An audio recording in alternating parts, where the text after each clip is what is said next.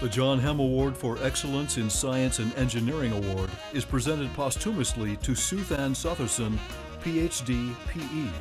Suthan was Executive Vice President and Chief Technical Officer of Arcadis North America, who noted he was a pioneer in environmental waste remediation engineering, and his 1996 book on remediation design broke the mold on conventional approaches to the remediation of soil and groundwater, challenging long-term industry paradigms and influencing regulatory trends.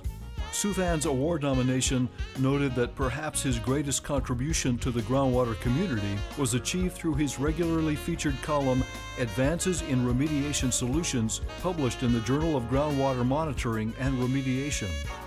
Suthan is described as a luminary in the groundwater remediation industry and has contributed greatly to the understanding of groundwater in an unparalleled fashion through the pragmatic incorporation of advances in understanding in the fundamental science of treatment processes and contaminant behavior. Suthan was acknowledged as one of the most knowledgeable, energetic, and creative people, and one of the world's leading experts in the field of environmental engineering.